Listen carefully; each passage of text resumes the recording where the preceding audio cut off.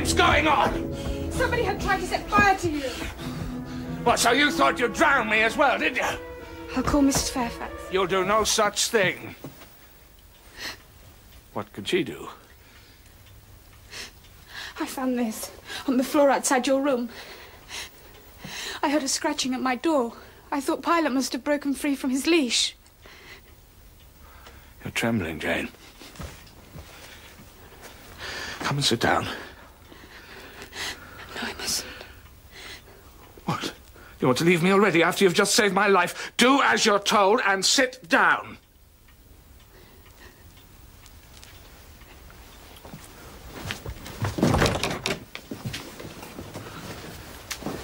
Here. Keep warm. I'll be back in a moment.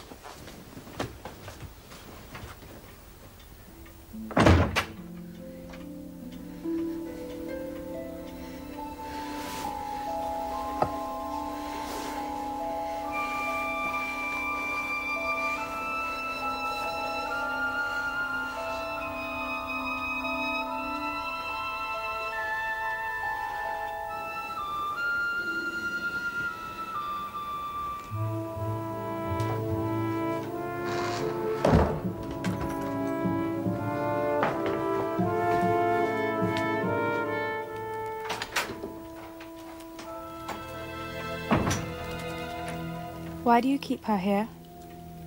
And why does she hide herself away upon the 3rd floor? Does she mean something to you? Is Grace Poole another one of your grand passions? Grace Poole? She drinks and laughs loudly. She disturbs me. I have asked Mrs. Fairfax about her, and she told me that she has been with you for a long time. Grace Poole is one of the servants, Jane. Yes, well, she might have killed you.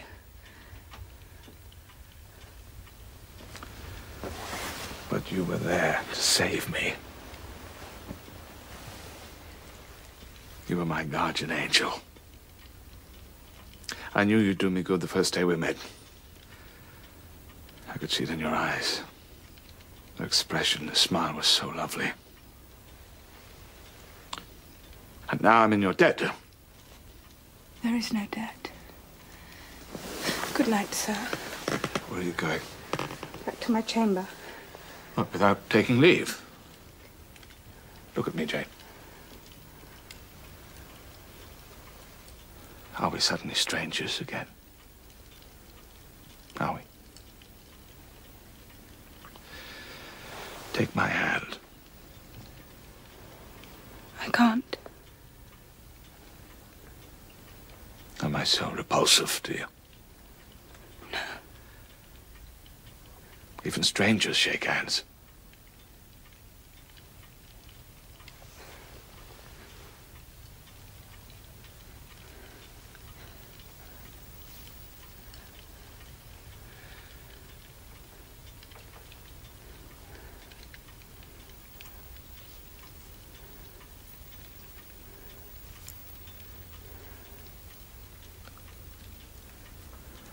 Such a little, warm, delicate. I must go.